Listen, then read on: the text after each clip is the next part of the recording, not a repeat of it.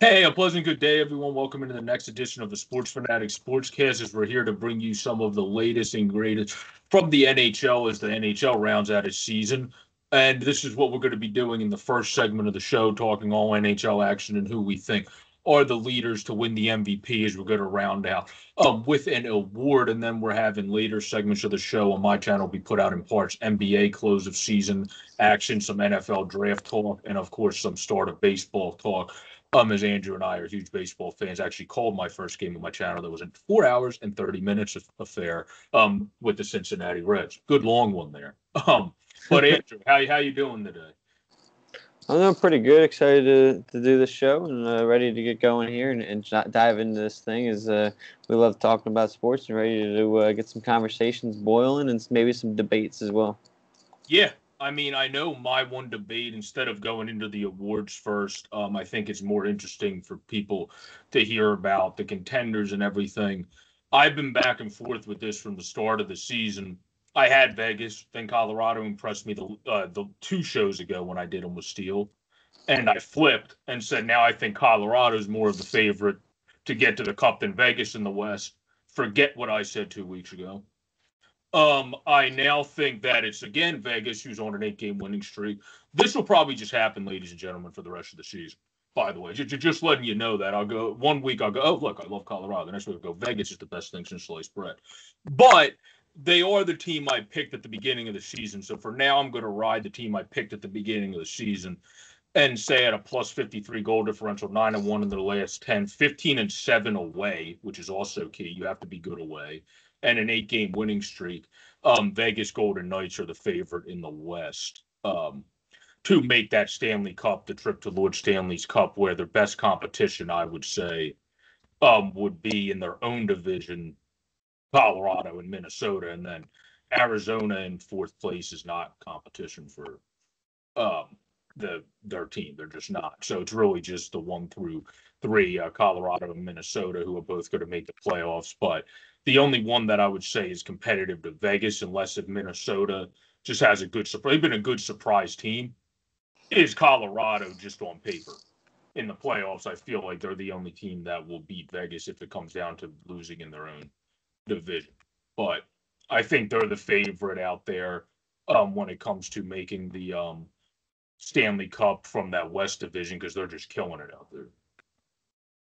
Yeah, no, I think I'm going to go with Colorado, though, as my pick. You look at them, they're 18-4 at home. They have a good road record as well, 12-5. And then you look at their overall record. Yeah, they don't have as many wins, but they're 39-4, so they're the only team that has single digits losses in regulation still. So I think that goes to show a lot. They're a well-experienced team when it rides into overtime as well. And no, I like what Colorado has offensively, defensively, and in net. So I think they're a little stronger and a little quicker than Vegas is. I mean, I think it's going to be obviously a very tough battle. We'll see how it is down the stretch here. I mean, 4 points is obviously 2 games, and 2 games in many other sports you're not going to take into account is that many and out of the race yet. Plus, one thing I do like in Colorado's favor is they got 3 less games than Vegas, so you can make it up there. I mean, if you win 3 of those games or win 2 and lose 1 in overtime, you'll take first place no matter what Vegas does. Yeah, they do have games at hand. That's a big thing to pay attention to in no other NHL season other than this particular season because of the COVID effect. But yeah, that's a good point. They do got games in hand. My taking from Vegas is I believe in Philip Grubauer full-heartedly. I like Devin Dubnyk. He seems like that was a good get for Colorado. Is Devin Dubnyk Robin Leonard? Hell no. Like that's kind of like he was back in his earlier in his career. But I feel like if I gave the goaltender matchup, I would give that to Vegas. Even though Grubauer, again, with Fleury, is up there in the Vezina race, it's just you have Leonard and Fleury. That's why I would give it to Vegas, where you have Dubnyk, good long career backup, great trade by Colorado, but he's still not. They have 2 starters, let's put it that way. They have 2 starters in Vegas. They actually have a backup in Colorado. A good one, but he's actually a backup. He's not a secondary starter. That's the other reason why that's the big reason why I just slightly lean to Vegas. I mean, I think they're both good, all different hands. I mean, you look at a lot of the different point. I mean, you look at Colorado; they got guys at the top of a lot of this different stat categories. And I mean, obviously depth is big, but when you get to the playoffs, usually you're not worried about that backup goaltender and everything. So I think, I mean, yeah, again, nice to have the depth if something goes wrong, but overall, it's not something too much to worry about. Usually not, but odd times have happened in the playoffs when it comes to hockey. Where last year the Vancouver Canucks did not think Thatcher Demko would be in net, and then he's the only reason they ended up going deeper into that series because he made like 97 saves.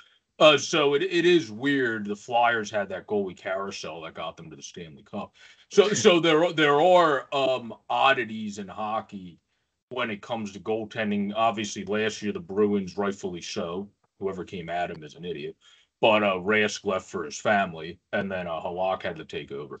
So there's different things that happen in the postseason that could even still potentially happen this year, even though COVID's getting better. Still in the COVID age, there's still been rumors about a potential bubble playoffs instead of letting teams play in their own city. So we'll see what happens if they let it go or if they decide to do that. But yeah, I see where you're coming from. I think they're both depth filled. It's going to be a grueling. If these two teams play each other, I don't think it's going to go out in less than 6 games. No, yeah, This is probably going to be a ridiculous. Yeah, that would be a ridiculous series of those two matching up against each other. I think it's close, but clearly you can tell from what we're saying that the top two favorites in that West Division would be Colorado and Vegas. Where good for Minnesota for what they've been able to do. Are they ready to win the cup yet? No. Like it's like no offense, it's just like great for how Kirill Kaprizov, when we get into our Rookie of the Year episode, when we talk about that award, today's the MVP. I'm sure we'll go into him in more depth, but good for them to get to where they are. Definitely one of the coaches, Everson, who should be considered for the Coach of the Year, but you're not there yet. You're one of those teams that's a year or two before you're really in cup contention. Here you're in really good signs for your fans moving forward. You're great at home. You're solid on the road at 12-9, plus 23 goal differential. They're a team that's just moving in the right direction, but isn't going to be, unless if they become a surprise team like the Blue Jackets did in 2019, a team that you would envision going deep and upsetting a very good team. Yeah, no, without question. But now we can move into the hard one. Who in God's creation is the Stanley Cup favorite in the Discover Central Division? We have the two Florida teams and the Florida Panthers not really led by, having goaltender Sergei Bobrovsky on their team and also having Chris Dreger help their team, and then Spencer Knight that got his first win the other night. Led by Bobrovsky would be wrong because he's been adequate at best. Tampa Bay has a plus 32 goal differential with 62 points. Clearly has the deepest team on paper, if you count between Florida, Tampa, and Carolina, but does not have the best performing team this year, 3 points back. And the goal differential of Tampa's a plus 32 to Carolina's best in the division, a plus 38. They're a little bit better than them. And Carolina's been hot in the last 10 at 6-2-2. Tampa's back at 500. They've been a little bit cold recently. On this one, I'll let you get the first dibs, but what team are you leaning towards when it comes to that Central, which is by far the toughest to pick if you were to pick a Stanley Cup favorite out of that division? I gotta go with the Tampa Bay Lightning. I think experience is big. They've been there before. They've done it before. I think Carolina is probably one of the most surprising teams in the NHL this year. In all honesty, I do love Bobrovsky there in goal. We'll see if he's able to keep it up. Obviously, coming off that down year he had last year, but he seems to be playing a lot better than he did in this previous season. So I'd pick Florida second, and then the Panthers, and probably Carolina third there. I just think, again, Tampa Bay has been there before. They've done it. I'm not too worried. They played 500 maybe in the last 10, but overall they've had a very successful season. I mean, you look at the 62 points they've had, and you throw that in two other divisions, that'd be winning the division. So we'll see what happens there. And again, when you have guys and players in what they have, and the goaltending is always strong, their depth's always strong. I'd fail to see. If why I shouldn't have them as my favorite still. And I get it. Again, they're in third place, but don't get me wrong. I'm not going to be surprised. And I can sit here and say I think Tampa Bay would probably still win this division when it's all said and done. Yeah, it's only 3 points. Yeah, they still have a good, ample opportunity to win the division. As for Bob, he's brought his stats back up. Um, they look good in terms of if you watch him in game eyesight wise, he still leaves stuff to be desired in terms of what he was in Columbus to what he is in Florida. But he's looking better. Is he worth $10 million? No, that's the big issue. That's all it is. You paid a goalie $10 million. You didn't even need to because you had one of the better prospect goalies that won his debut in Spencer Knight. You didn't expect Drigger to be this good, so that you can't really use that one. But he ended up being this good and played 20 games. Bob only played 26. Where if Bob was playing like Bob, those numbers would be like 40 some games to 10 for Drigger, because when Bob was playing great in Columbus, you wouldn't sit him. Where in Florida now it's we need to make sure we sit this guy so he actually plays better. So it's a little bit But I of mean, a that kind of just helps him overall. kind of, but he hasn't. It's kind of like Bob's always been one of those. You have to have him in the right mindset type guys. You could kind of tell like that when he was here, but then he got traded. Columbus and Torch did wonders with him. And now in Florida, they're doing solid with him, but not as good as it seemed Tortorella and his staff could kind of hone him in. So it's a good idea to rest him more. It just seems like, is he ever going to be worth what you paid him for his contract down? Will he I mean, produce as a goaltender fine, average like in the league? Yeah. But will he be worth an elite contract? As of this year, he's not, because he wouldn't even be if they top win a 10. Stanley Cup, I think it's worth it.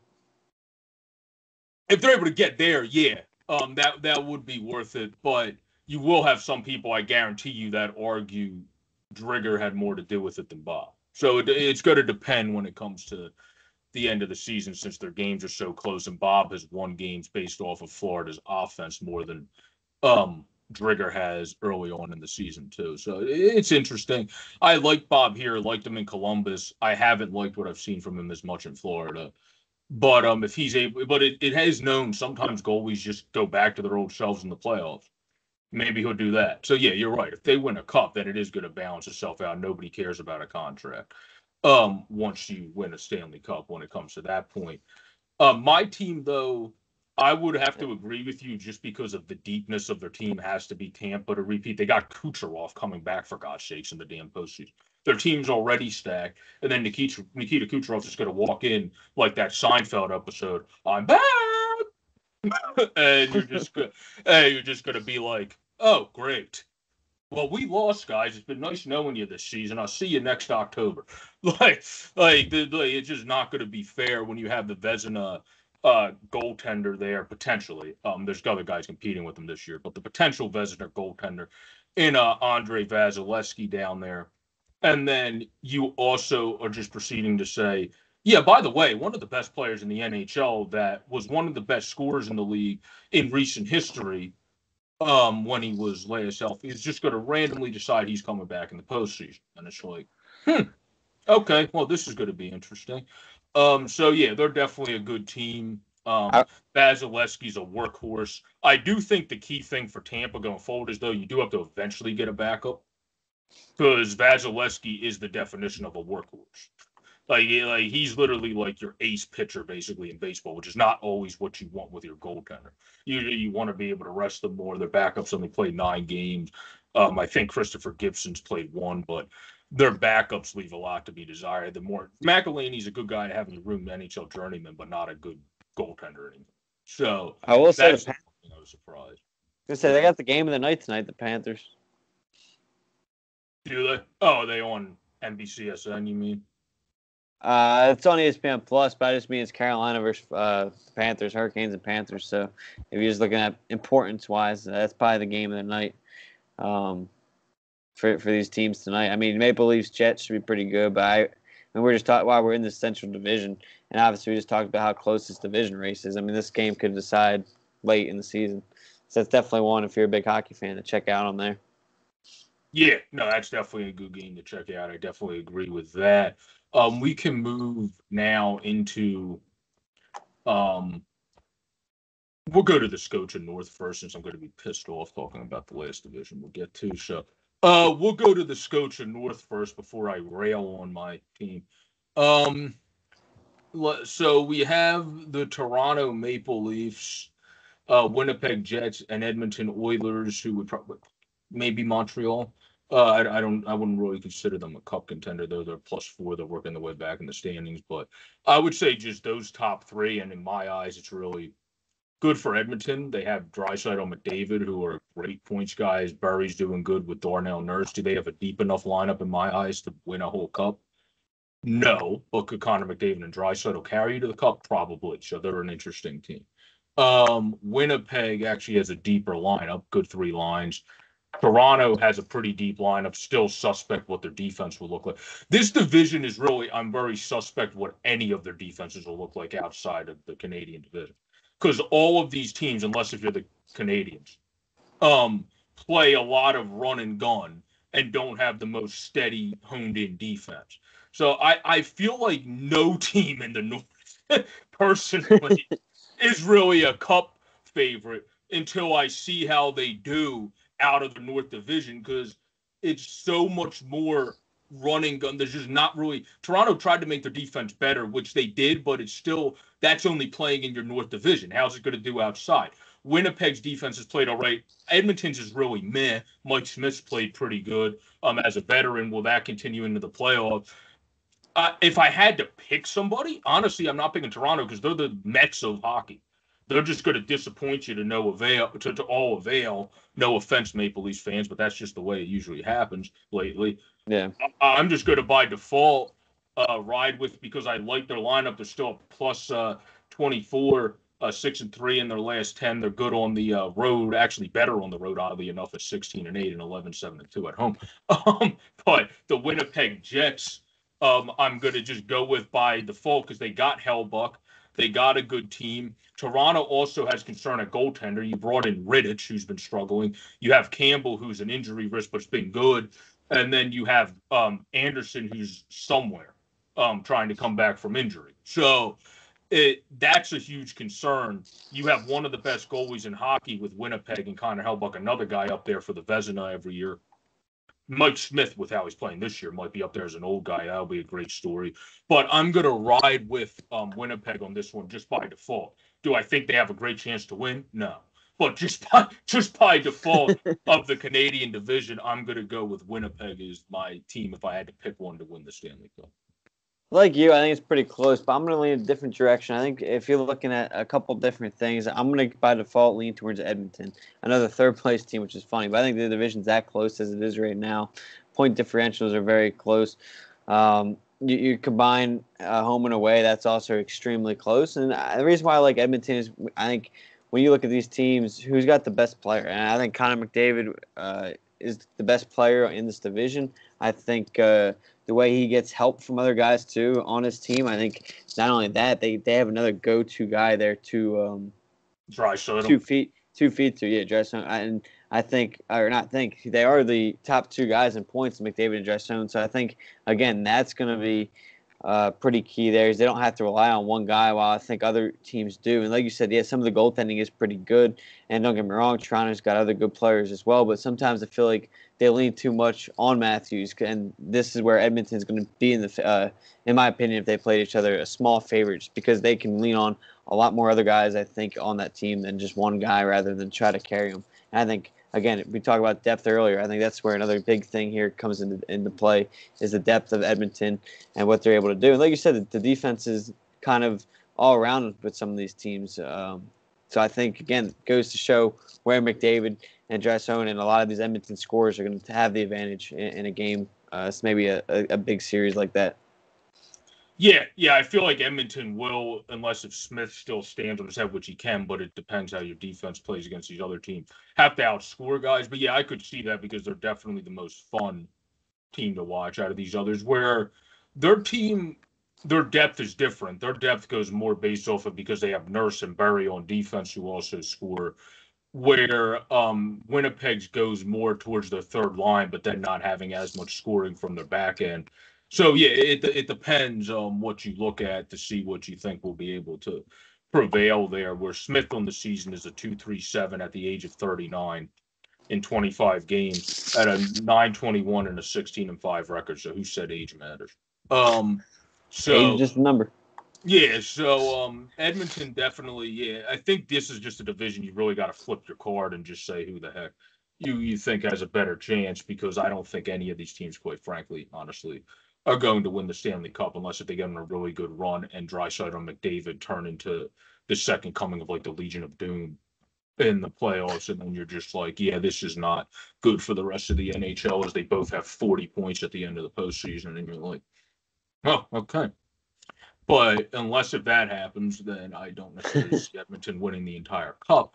But maybe it's still a good season for their fans moving in the same direction. Get some good bottom six help, and next year got a good first two lines. Figure it out. You got some guys maybe moving on. You're having money, but yeah, it's a good sign. They're in a good spot. I'll go Winnipeg. Andrew went Edmonton with that one. Where when it came for the Central, that one we were pretty much just in lockstep by default. Coach of the year, though, definitely has to be considered for Brind'Amour with how good he's done with Carolina again. And then in the Honda West, to recap, Andrew went with Colorado, and I went with the Las Vegas, the most entertaining team in hockey when it comes to not on the ice, but also just before games. When it comes to fighting, having Knights fight and different things happen before a hockey game. So definitely a fun team to check out down there. Okay, another division that's tough between the top, probably honestly four, because the Rangers are going to need a lot. So, and they're not a cup contender to make the playoffs, but they might be a playoff contender. But you could argue in the Mass Mutual East with now Rask back and how you saw from young goaltender Swayman in Boston, they could be mentioned, but I think it's more Pittsburgh, New York, and Washington to pick from. But there is actually four you might be able to argue in this division. I mean, Washington has more recently won a cup. The thing is, they have all different goaltenders, so it's not really like you most recently won a cup. I think you were spot on with your first team. I think it's Boston, in all honesty. I really do. I think that, like you said, these top four are really close. I think, like you said, Rask is back playing pretty well. I think that's obviously been an issue for a little bit in Boston since this year. There's been some injuries, and they've dealt with some different COVID protocol stuff. So I think that's been their biggest issue so far this year, and obviously I think that's their biggest issue going into the playoffs is are they going to have a full roster? Are they going to be fully healthy? I think they've kind of built a nice lead. I mean, obviously 3 games over the Rangers is still possible for something to happen. But I think they're going to get that spot. And if not, they're only 2 games back of first. So I think they could find themselves somehow still climbing up to that top spot in the division if they take care of business. And obviously, I know we've talked about it a couple times before in some of our shows we've done in the past, but we got to remember the rest of this year is all against division teams. So, like, they're going to have the opportunities to catch Pittsburgh. They're going to have an opportunity to catch the Islanders and Washington Capitals. Like, the opportunities will be there for these guys to go at it. They're plus 17 point differential. They're a quick team. They're built nicely. They've always been at the top the last couple of years. And I think this team, when they get clicking, I think they're clicking right now, about to at least, with guys coming back, won 5 straight. So I think they're about to go into the playoffs pretty hot. And I think they're my favorites out of the Mass Mutual East. Yeah, well, Boston also has the best schedule, or one of the best, at least in hockey, if you want to be coming in smooth sailing hot into the postseason. Because you got Buffalo, then you got 2 tough ones against Pittsburgh. But then you got Buffalo again. Then you got Buffalo again. Then you got New Jersey. The Rangers are a pretty tough team. Islanders and Washington. So your last 4 games are kind of tough. But in between there, you got a lot of games you should be able to win.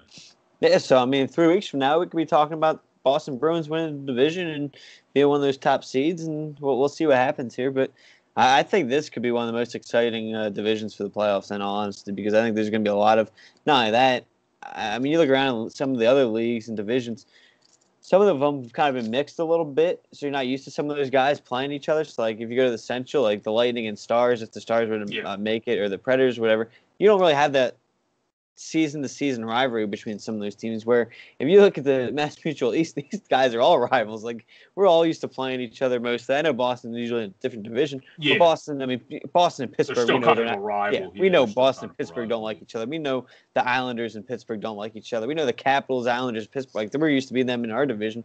They're rivals. That's what's going to make, I think, this division one of the most fun to watch come playoff time, just because they're all going to be battling there for teams that don't like each other already, and now you're going to throw them into these series. So I think it's going to be a fun series to watch, especially for a lot of those games. Yeah, I think this East Division definitely has the top four where you can kind of pull from, where the others, I feel like it's more just the top three that are cup contenders. Like the other fourth place teams are Nashville. I don't consider Nashville having a cup contending chance. The fourth place team in the West is either going to be Arizona or St. Louis or maybe San Jose. And none of those teams are going to win a Stanley Cup. And then if the Kings somehow rally and make it, they're not going to win a Stanley Cup, unless if a miracle happens for them or Cal Pedersen turns into Demko and stops like a million shots in the postseason and just can't be beat. Where in the, let's see here, the North, that would be Montreal. Still don't consider them a cup contender. They do play a better defensive game of the Canadian team. So if I wanted to pick a fourth place team that I think could surprise in the playoffs, I would throw that to Montreal. Do I think they'll get as far as the cup? No. But could they surprise and actually beat a good team in the playoffs?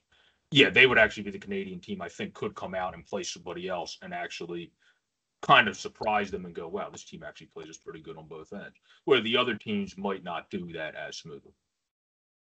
But yeah, that pretty much round out who we expected. We both agreed on two. We both went with Boston for the East, which means when John from Off the Wall Hockey listens to this, he's going to do a backflip and a somersault.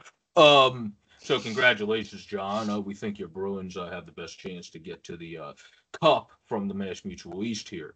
When it comes to the Discover Central, we both think that will be the Tampa Bay or the Tampa Bay Lightning.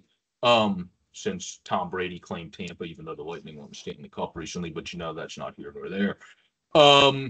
Then I thought Vegas, Andrew thought Colorado. It's probably going to be one of those two teams, so one of us will be right at who's the best team, I think, when it comes to that division, when it comes to the playoffs.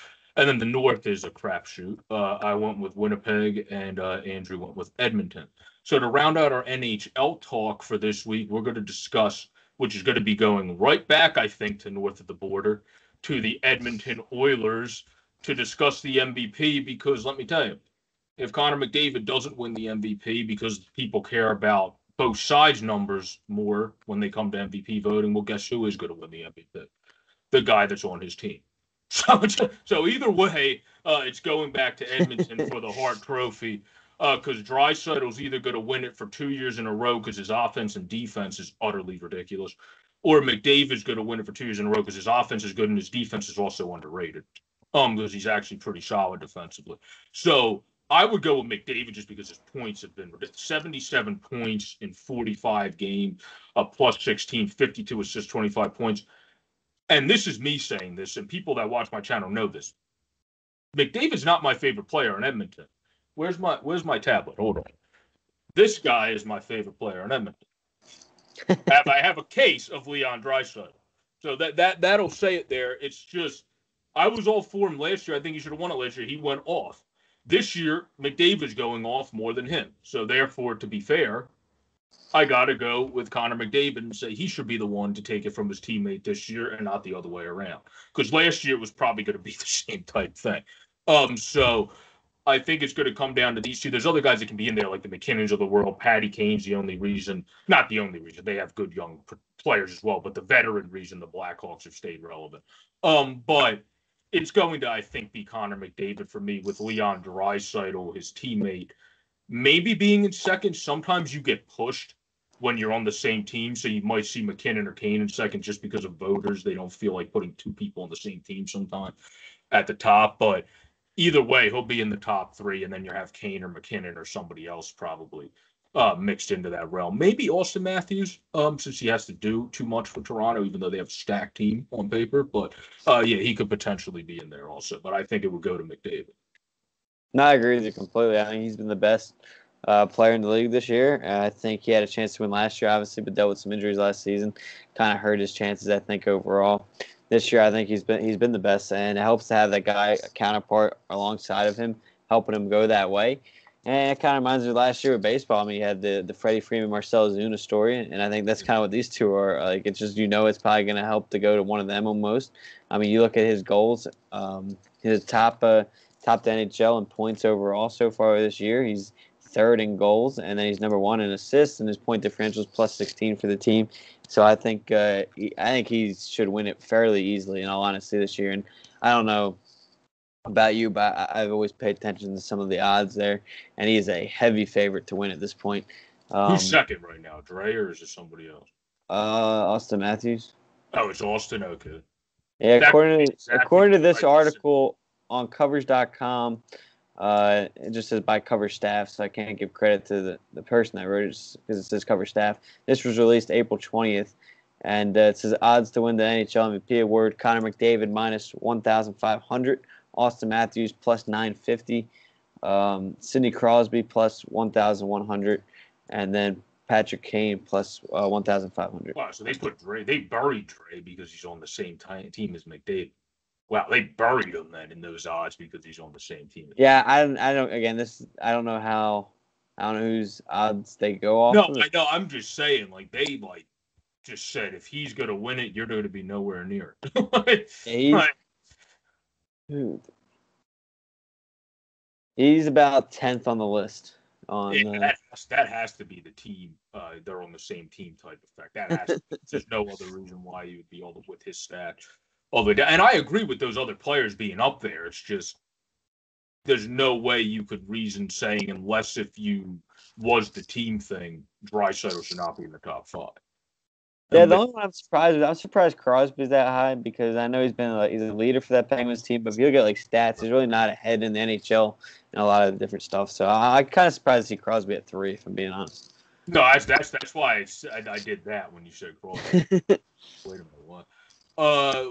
He's doing good. He's a good defender, good on both ends. This year, I find myself complimenting Sidney Crosby a little bit more than I'd like to do in life. But he's been playing well this year. Let's see, 52 points, 18 goals, 34 assists, plus 9.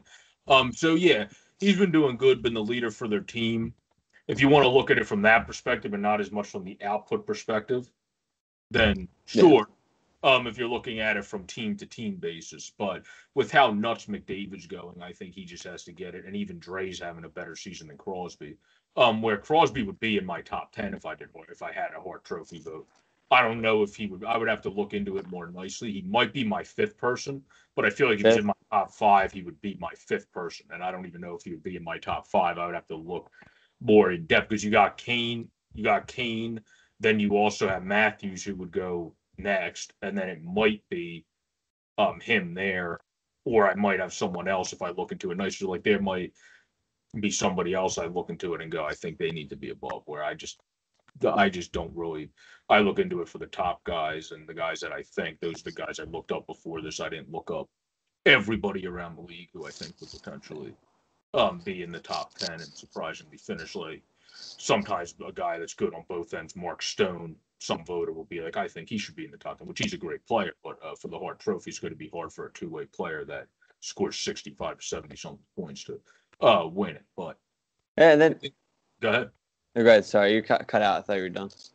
No, I was going to say you can go because if you have any closing thoughts, that about wraps up our NHL talk for the week. So whatever closing thoughts you had for this week. Yeah, I would say going off my final point on odds, since we're talking about division winners, the best Stanley Cup overall odds is Colorado Avalanche. They have number 1 out of everyone in the league. So I thought that was kind of interesting. But we'll see kind of what happens. And if we want to go, I'll name the first one from each division real quick.